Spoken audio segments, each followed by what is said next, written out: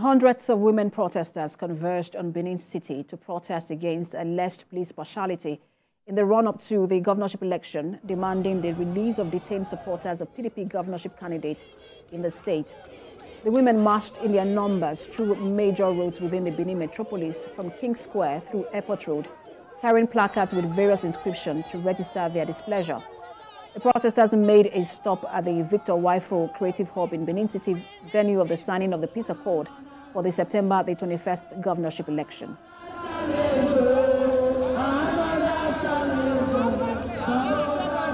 Women of Edo State, we are tired of suffering. Our husband is being arrested every day. Our children, they are victims of the police. So many people that is keeping peace in this Edo State has been arrested. They don't want free and fair election. We want free and fair election. Federal might cannot stop us in Edo. God will not let it. Following the expiration of the 7-day ultimatum given to the governor of Edo State to apologize to the Oba of Benin, a group known as Benin Nation embarked on a protest. They say the demonstration is to register their grievances against what they termed disrespect by the state governor towards the Oba of Benin. They say the governor should issue a public apology to the monarch. Having given the governor a 1-week ultimatum to apologize to His Majesty and the good people of Benin Kingdom for the kind of abysmal administration that he administered on the people, and two, for the respect he did not show to the Benin custom and the Benin tradition. Sending people to instigating people to misbehave with palace of the Oba of Benin is unacceptable. We are Benin women and we reject that. We need a strong apology from Governor Godwin Obaseki.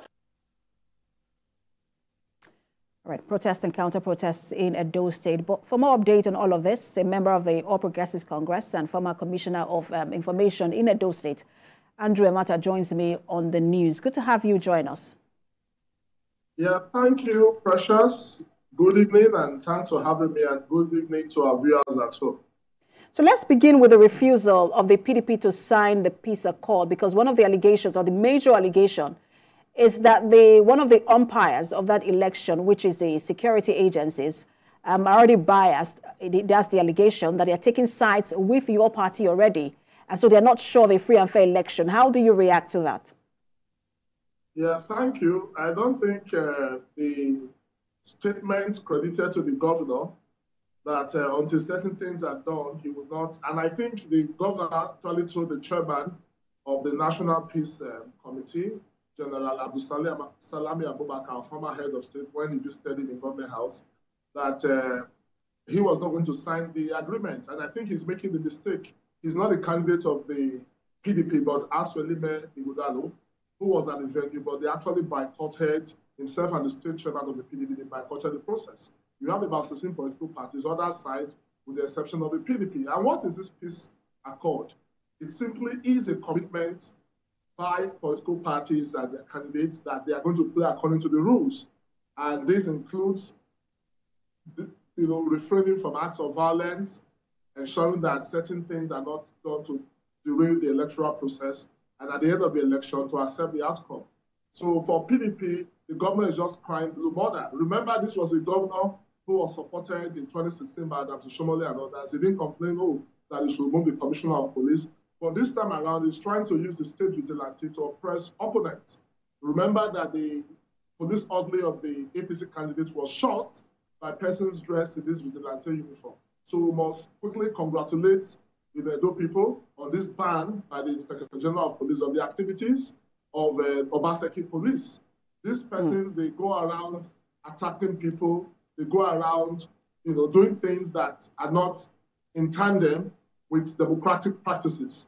And again, using pump action instead of the normal chain guns that vigilantes should use is something that should give every serious government at the federal level serious cause for concern. And Mr. Vata, that's where I'm going next. Is ensuring that things are done according to the rules. Just a minute. First of all, let's clarify that the police has not given any report as to who shot who in that Airport Road incident. But let's also get into the issue you raised earlier about how the peace accord signifies that you're ready to play by the rules. And I'm asking you, is your party ready to play by the rules? Because it's still very fresh in everyone's. Just a minute. The incident, the incident of the police, police officer who they have now said is a spy police officer, have been openly bipartisan with, in support of your party, is still very fresh and it's still trending on social media. I think for that one, we have condemned it, and I want to condemn that act, because if you are a spy police officer, you are supposed to assist the police. You are not supposed to use that uniform as a tool for political engagement. So the party does not think what that particular party member did is right. He was acting on his own. He was on the frolic of his own. He was not instructed by the party to make the statements he made wearing the spy police office uniform. And the police have said they've arrested him. And we are saying the law should take its course. We are not going to encourage what is wrong. The law requires everybody to play according to the rules. That's the rule of law and policy before the law. It does not matter whether the person is PDP or whether the person is APC. And just to quickly correct an impression you created, the person that was shot at the airport is a police officer, and the people responsible are agents of the district government. And as we speak, some of these suspects are being housed in government house. The governor is giving them cover using his immunity. But the truth is, Obasanjo's immunity will end on the 12th of November this year, and we believe that the police will bring these people to justice. All right, so again, I want to dissociate from that allegation until the police releases an official report on that incident. Thank you so much for your time. A member of the All Progressives Congress and former Commissioner for Police in Edo State, Andrew Emata. Commissioner of Information. Thank you. Thank you. It's a pleasure to be here. Thank you. Now let's turn to other stories. Ahead of its 10th anniversary, the Nigerian Academy of Pharmacy is calling for partnership with the federal government for more impactful development of this sector. Executive members of the academy briefed journalists in Lagos today on critical matters affecting the pharmaceutical sector. Senior correspondent Jacqueline Ogwa reports. The Nigeria Academy of Pharmacists has as very top on its list of challenges the lack of regulations guiding the sector. That disturbing twist could not be hidden. Our emphasis is that anybody and everybody that has something to do with pharmaceutical business in Nigeria must be under regulatory control. That is our baseline. Be under regulatory control. And why are we saying that? The man on the street does not know the difference. Once you offer him the drug, he takes. So the work that must be done should have been done before the drug is handed over to the patient. And that is what the pharmacy profession is very strong and uncompromising about. The pharmacists who applauded the president for the waiver of custom duty through an executive order say they have conceived a giant project, the Nigerian Academy of Pharmacy Innovation Center, which is to be a world-class research laboratory that will ensure drugs manufactured in Nigeria are safe. But the pharmacists say that cannot be achieved without the support of the government and well-meaning Nigerians. I said multi-billion because such a lab, what do you expect? The structure and the equipment will be heavy in terms of financing today. But it's a necessity. There's no country that will grow without such laboratory service. A word of advice was also given to Nigerians who stopped taking the high-brand drugs because they are no longer affordable. There are branded products that may be 50,000, 30,000, but there could be generic that does the job. That is 10,000. That is 5,000. That is why we always ask, speak to the pharmacist. He can recommend the alternative to you. Diseases are emerging globally. Tropical Africa is feeling the headache, no doubt. But the Nigeria Academy of Pharmacists say with ceaseless collaboration with the government, the country can stand on safer lines. Jacqueline Ogo, TVC News, Lagos.